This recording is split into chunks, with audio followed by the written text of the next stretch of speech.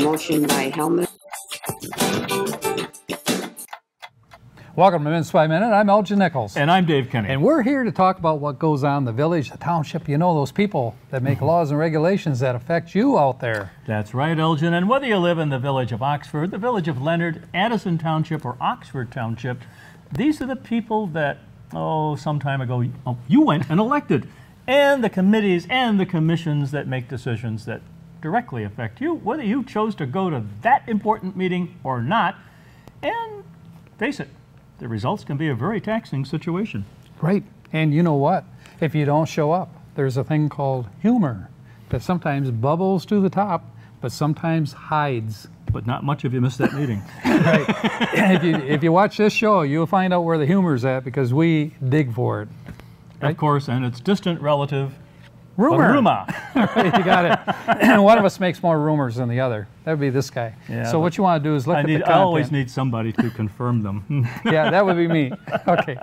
Well, let's talk about a couple of meetings that we had last week. One of them is the Village of Oxford special council meeting that they had. A special council. Yeah. That's usually a one-subject deal, isn't it? Actually, it was a work session. Oh. Right. Fell into that one. Right. They had a work session, first of all, and then they had their regular meeting later on in the day. Okay. And that would have been April 24th. Of course, serving on that board is Sue Basardit. Helmuth serves on the board, Maureen. Eric Dolan is on the board, Joe Frost, and also David Bailey. Right. Yeah. David Bailey has been on there practically longer than anyone. He has. He's been there since Moses, pretty much. As a matter of fact, Moses' dad, I'm sure. Or Moses' dad. Could be Moses' dad also. But anyway, the discussion for the special meeting was for the clerk-treasurer position. And, of course, the existing clerk treasurer filling in right now is Lori Fisher. On a part-time basis. On a part-time basis. And she is the treasurer for Addison Township, but is serving this position for under a contract agreement. Yeah. Well, Lori Fisher says, I'm not going to do it anymore. So do it anymore or be elected to a permanent position? Well, she doesn't want a new contract when it's all done. She doesn't want a permanent position. So her current position expires when? Well, actually, it's not going to expire right away because they're going to look for somebody.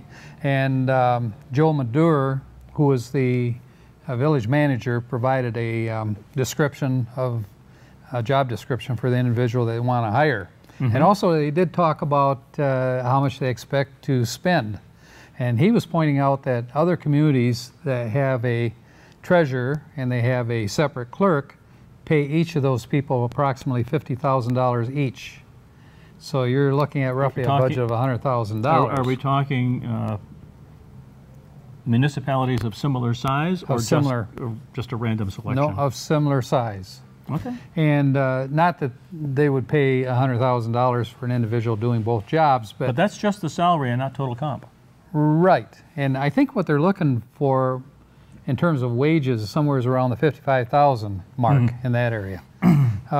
So anyway, Joe Madur actually has an idea or a connection with somebody that he thinks would do the job quite well.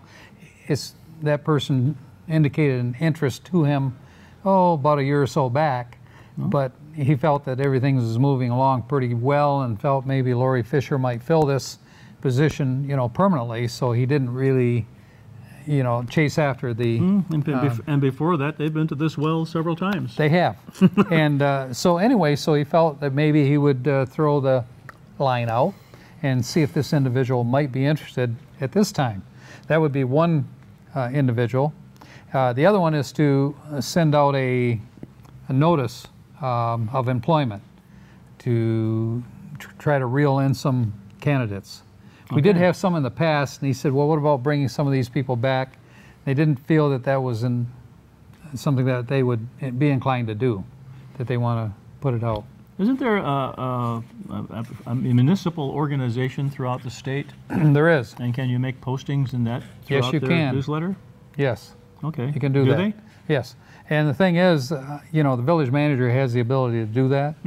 And he was just trying to get some direction, from this board before All we right. went further. Well, good luck. Yep, good luck with that one, folks.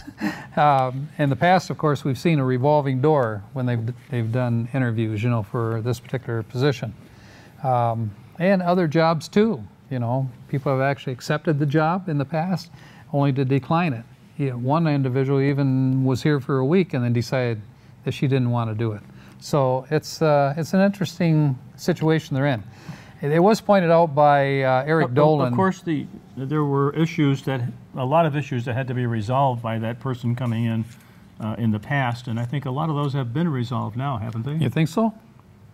Yes, they have. And as a matter of fact, Eric Dolan pointed that out. He was very pleased with the way things are going right now. Was a comment that he made, and I think he's right looking at it.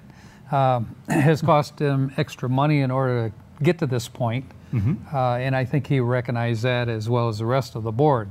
That wasn't really the avenue they wanted to take, but that is what it is, right? Sure. Sure.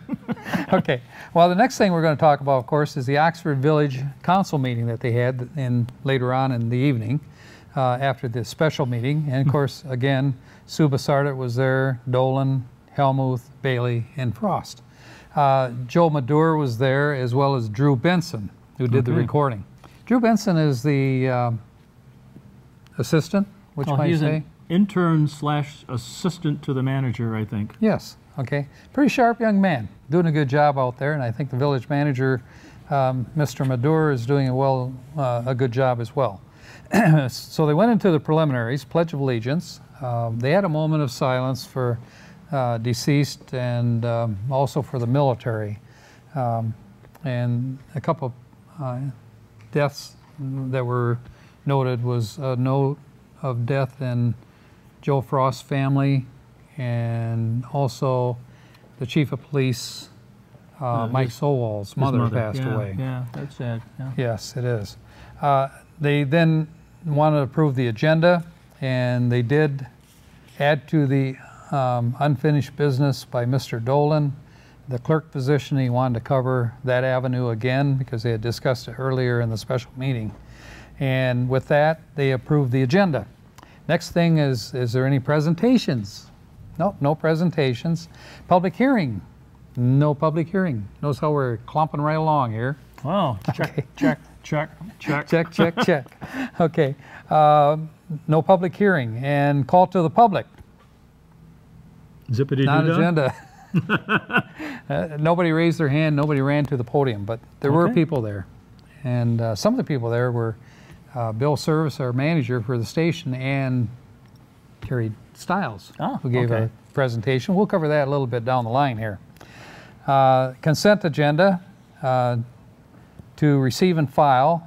The minutes for April 10th was approved, and also the amount of bills for $80,835. No cents this time. Okay. So, how often does that happen? not very often. You keep that check ready, though. Okay. Including the budget amendments also were approved at that time. Unfinished business. Okay. Snow emergency. Hey, we're back to the snow again. Even though leaves are starting to Is this sprout. called advanced planning? This is advanced planning. Well, they're looking in retrospect. They're looking back at those drifts that they had, snow Oh, they're and so looking at the forth. game films, eh? They were doing that, yes. And interesting enough, you talk about snow, but I just got back from an MTA meeting. And that is Massachusetts Transportation Authority? no, that's close though. Did you ever return? Did I ever return? No, I never returned from that one, I can tell you that. If you saw Massachusetts, they had about 3 feet of snow there, but that's a whole different subject. Anyway, we were in Traverse City, and there's snow there, believe it or not. Wow. A week lot? before, yeah. Well, not a whole lot.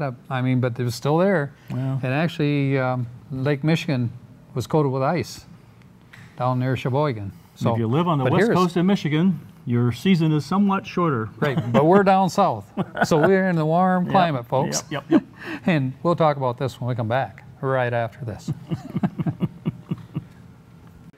Hi, this is Dave Kenny. You can catch me on Auto Talk and Science in the News as part of Oxford News this week. You can catch us Monday through Friday at 12 noon, 6:30 p.m., and 11 p.m. Also, you can catch us on the weekend at 12 noon and 11 p.m. on Saturday and at 6:30 p.m. and 11 p.m. on Sunday. See you there. Welcome back to Minutes by Minute. I'm Elgin Nichols. And I'm Dave Kinney. And we are talking about what's going on at the Oxford Village Council meeting on April 24th. And so far we covered the preliminaries and the bills, which is always an interesting subject. Where's the meat? Where's the meat? I don't know. It's probably hiding under the large bun. But anyway, unfinished business was the next subject, and snow emergency was the issue that came up. Eric Dolan says, whoa, he says, we need to have a higher penalty, he says, for not removing their snow. He says, $15 is way too low. Find Mother Nature. Right? $15 is way too low for the amount of snow that's left. That's not going to work. How about $50? That should work. Whoa, that's painful. Right? That'll hurt the snow right where you want It it. also puts you in the position of hiring it done. Right, it will do that. And if they don't hire it done, he suggested maybe the village should hire it done and then send a bill. What a Ooh. radical idea that is. That's right. And I just suggested do it, send the bill to Dave Kenny. But they didn't go along with that one. So Yeah. it is what it COD. is. Right, COD. So anyway, they did have a discussion on this, and they felt that, particularly Joe Frost said, well, what are other contracts? What are they doing in other villages and small cities, that kind of thing? They round them up and send them into exile. No, they make big snowballs and they send them over Oh, I to see. Egypt because they don't have a lot of snow there. Is that what those catapults are for? I think they might be. You probably did that as a kid. That's What? how you know about that. Snowballs and catapults. Well, snowballs for sure. All right, okay. Well, yeah, you were in pretty cold climate though most of the time. Newfoundland had a lot of snow when I was growing up. Yeah, I imagine. And I don't think the ocean kind of froze, did it? Yes, it did. It did. Man, it got really cold there. Yeah. Interesting enough. Okay, but anyway, Joe Frost says, well, maybe we should look at an alternative and determine what other municipalities are doing and see if maybe we could hire a subcontractor to come in and do it and maybe even find resources, funding, in order to have it covered within the village. Might Why be a not hire a possibility. contractor? Well, that's kind of what I was trying to say. I didn't say that? No, I don't think I did. Okay. But you did it so well. Yeah, well. Okay. Village manager said that he will research the options then, and then he will reapproach the issue, he said, in a future meeting. And being, of course, they have spring and summer coming on, not too much worries about the snow and blizzards and that kind of thing right now. But they want to have everything in place. But did they table the issue? Well, Or just shovel it under? they did shuffle it aside. I They see. shuffled it aside. I see. And so they will be back and Organizing in the talk about it background. again. Right. And I'm sure Eric Dolan will make sure it comes back. Okay. Clerk treasurer was the next subject that they talked about. And Lori Fisher, of course, and I pointed out that she was not interested in getting a full-time job with the village. So that was kind of information that's good and bad in the fact that she was doing a pretty good job and ironing things out for But the she financial is willing end. to stay on until such time as a permanent replacement Yes, is available. and what they will do is establish a temporary contract for her, and it looks as though it's being felt that a new clerk treasurer could be replaced and in the administrative building by July, mid-July maybe. Okay. So that's kind of the time frame, that they're looking at. So they're going to expand the existing contract with Lori up until that time. Discussion followed.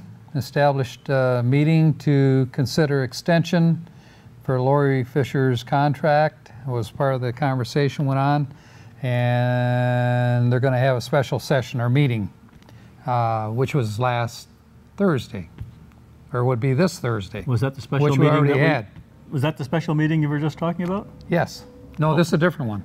Oh, a different special meeting. They'll get together on this one on a work session and actually determine what the contract should read. More than likely, it'll conform with the existing contract she has, other than the dates will change. This is her contract, not the proposed contract for the new employee. No. Okay. Well, that'll be part of it, but they did discuss it at the previous meeting. Okay. And there is a template available of what is expected, which the village already made up at one time, a council before. So it was kind of sitting in the archives. Good to take another look at it. Times change. Sure. What happened is Mr. Madore, the village manager, says, what do we have here? Oh, we have a job description. Blow the dust off. Said, we'll bring it back and see if it fits. So that's where they are. They're going to Looks like it was written with a quill. It could have been. Or it's probably the big heavy rock that they have to carry in with. Could be a problem. So anyway, that's what they're going to do, and they're in hot pursuit of a new clerk treasurer.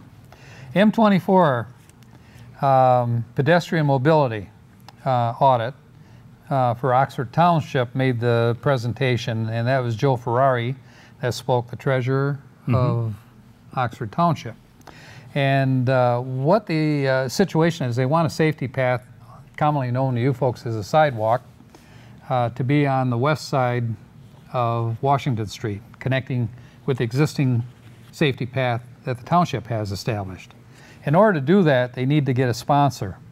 Now the sponsor just needs to raise their hand and say, yes, that's a good idea, we'll do it. But normally a sponsor also provides money. And he said, it'd be nice if you had $50,000 to donate towards this. And they went, grabbed their chest as though they were going to faint. How long an extension would there be from the village to meet up with the township? How much of an extension? Yeah. 1 or 2 feet. No, it's quite a few. It'll run from Drainer Road, roughly, along that route, down to actually connect with the village itself, the business district. The idea being that people... wait a minute, Drainer Road? Yeah. We're talking the north-south oriented sidewalk on the west side of the business district. Right. Now, keep in mind that MDOT has already approved sidewalk for the east side when they do the renovation of the street. Going up towards Meyer. Going up towards Meyer. Okay. Well, it won't be Meyer. It'll be up to the bridge area, the crossing up there in Oxford. Okay. The pedestrian walk. That's still called sidewalk. Could be called sidewalk. It's going to be called something else because it's going to be renamed coming up soon, but that's part of the Pollyant Trail. And there'll be a plaque. Yes. There's all kinds of things, folks, that you'll learn more about as we talk about Pollyant Trail. We should have maps behind us. You said that more than once. I know. And still no maps. I mean, you can cry all you want. All right, no maps. Anyhow, the outcome of this was that it was approved from a standpoint of agreeing to sponsor with the township this effort without funding, because they don't have money. That's why no funding. Will they have input? Well, very little input if they don't fund it. I'm pretty sure.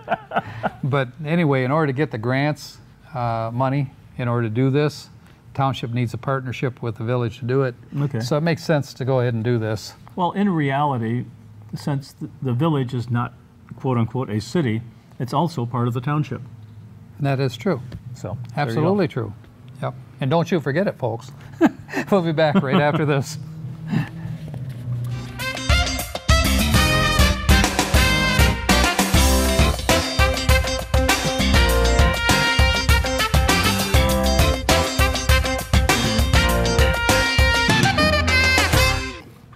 Welcome back, Minutes by Minute. I'm Elgin Nichols. And I'm Dave Kenny. And we are talking about the village council meeting that they had on the 24th of this month, April.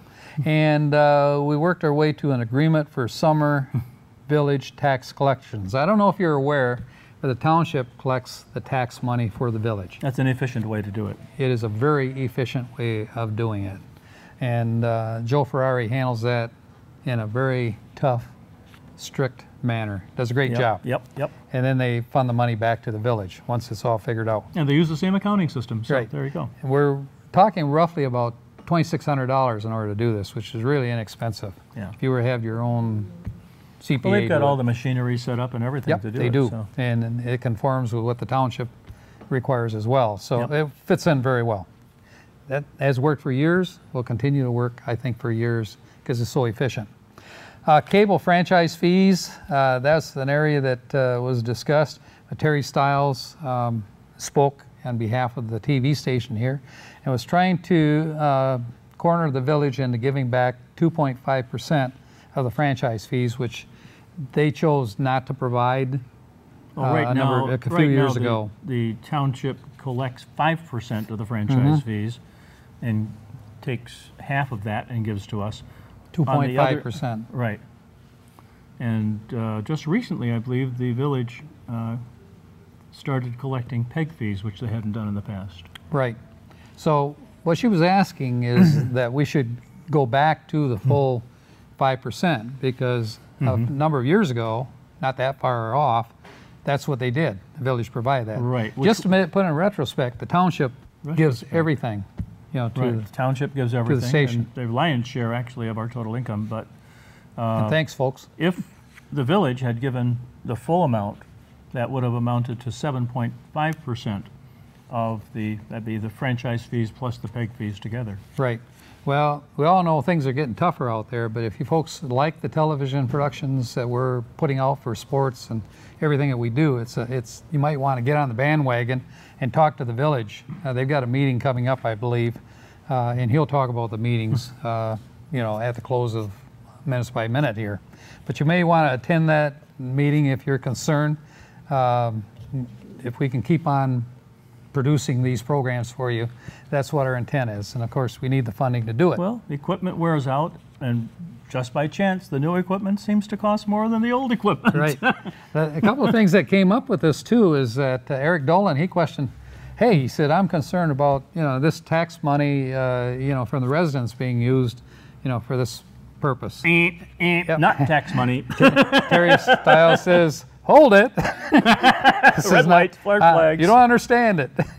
This is not tax money. This is franchise fees, which every person that uses the system, the communications cable, are paying. Right. And it comes back, you know. And actually, it's state regulation requirement and federal. So it has nothing to do with your taxes out there, folks. You don't pay extra money in order for this station to run. That needs to be very clear, and Mr. Dolan was made aware of that. That does not appear on your tax bill. No, it does not. And also, he said he was concerned with some of the content of the programming, and it was pointed out the amount of increase that we've had on YouTube alone, and into the thousands of additional people that watch YouTube, not to mention you folks that do cable, for Charter and for AT&T. But we have three means of access to our station. More than that, we broadcast. What? We have Facebook. Yes. We have YouTube, which is huge. We have something called Vibit, which replaced PEG Central, where it goes on in a much more controlled environment if you're looking for something specific.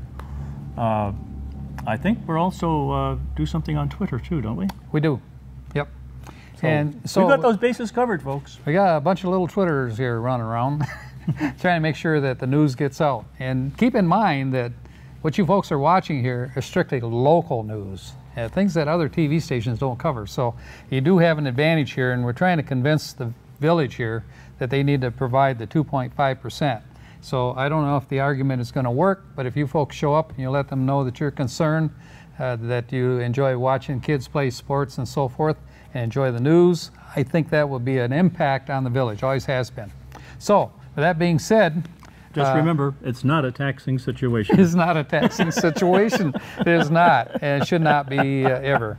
Okay, so Joe Madure was concerned that auditor contracts be instated. In the past, in order to have the auditor come in, it costs the village roughly up to $20,000 for the year.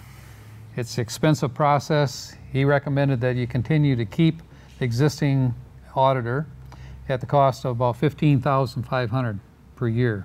Okay. And I think they were talking about a 3-year contract down the line here, but I think it was set for 1 year, if I'm not mistaken. That could be a rule, or a, what do you call one of those things? Rumors. Could be. Rumor? It could be a rumor. Oh, that financial stuff is always a rumor. It's always, but it's a substantial amount of money. But sure. You got to keep in mind, though, the 20,000. They had a big job to try to figure out what the heck was going on. Especially, you know, if for one reason or another the accounting process drifts this way or that way, you got to have that third party come in and tell you which is the straight and narrow path. You got that right. And if the path is crooked, you got a problem, right? Yep. All right, presentation, draft budget. Joel Madure introduced the budget for wages, benefits, and explained the process. You folks can learn more by going to OCCTV.org and catching the actual meeting out there. Budget workshop and adoption schedule. Again, you can see the meeting. Go out, check it out, and you'll learn more about that. It's quite detailed. And public comments? No public comments. And that took pretty much care of that. So what do we have coming up? We have some meetings on 5/14, I think it is. At 7 o'clock, the Oxford Township ZBA, and as ZBAs go, sometimes they're on and sometimes they're canceled. You never know. You got to check. And at 7 o'clock that same day, the Village of Leonard Council, another one of your favorites. And on 5:15 at 7 o'clock, the Village of Oxford Planning Commission. Good one. And on 5:16 at 3 a.m., the Pollyant Trail Management Council. Aren't you part of that? Yes, I am. Well yes. done. We expect a full report. Great. And on 5/17, the following day, at 4:30, the North Oakland Transportation Authority, or NOTA, will be meeting. Hot diggity. Okay, well, I'm going to cut in here with something more because the Oxford Township had a Planning Commission meeting on April 26th. Mr. Young is the chair. Tom Berger serves on that board. Ed Hunwick, Jack Curtis, Jonathan Nold, Kelly Rossner Myers, and Mike Spiz, who's with the county, of course. They had respects to the flag, went through all the preliminaries, but the main purpose behind this was a special joint meeting, or not a joint meeting, but I want to say a final site plan. I finally got it. For 583 South Lapeer Road, which is clean cars. It's going to be a used car, truck, that kind of thing. That used to be the Burger King. It was Burger King. You remember Burger King? I remember Burger King. Well, there's going to be a lot of changes there, and some of the concerns that they had were there's going to be a combined lot in order to make it work. Payment in lieu of... They're right now, they're on the east side of the road, but they're just moving to the west side. They are. But there's things such as parking lot concerns, customer spaces need to be expanded, green belt requirement, and dumpster screening and lighting and luminance, that kind of thing. But that's what went on. It was approved, the final move, because there were a number of issues that this particular company had that they went before the Zoning Board of Appeals, and they took care of what was required by the Zoning Board. So with that, I'm Elgin Nichols. And I'm Dave Kenny. Catch you next time right here on Minutes by Minute. See you then.